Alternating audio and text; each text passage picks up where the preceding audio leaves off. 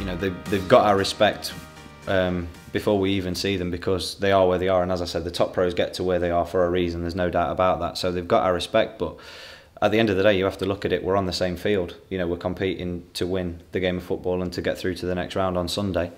So, you know, as enjoyable as it will be to play them and them having our respect, I think they've got to say the same and do the same the other way around and respect us, because, as I said, I think anything could happen, and we're gearing up to win this game on Sunday.